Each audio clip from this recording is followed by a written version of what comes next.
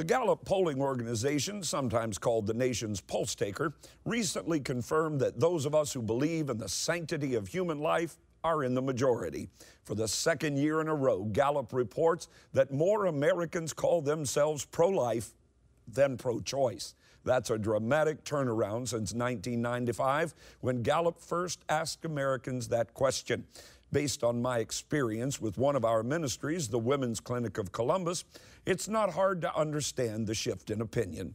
Technology now lets us see ultrasound images of a baby at the earliest stages of life. It's getting harder and harder to buy the lie that a pregnant woman is carrying in her womb just a blob of tissue.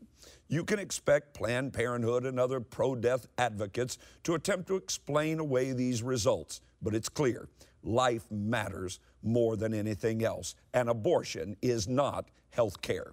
I've always been pro-life, and I'm proud of it, and I'm even more proud to have the majority of Americans agreeing with me.